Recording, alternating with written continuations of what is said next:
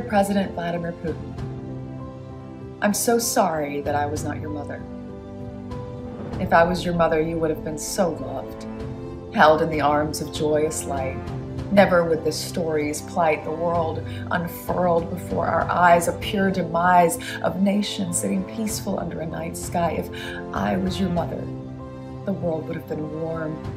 So much laughter and joy, and nothing would harm. I can't imagine the stain, the soul-stealing pain that the little boy you must have seen and believed, and the formulation of thought quickly taught that you lived in a cruel, unjust world.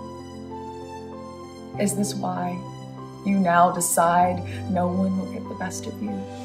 If I was your mother, if the world was cold, I'd have died to make you warm.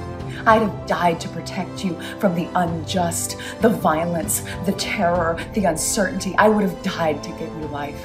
Oh, dear Mr. President Putin, if only I'd been your mother.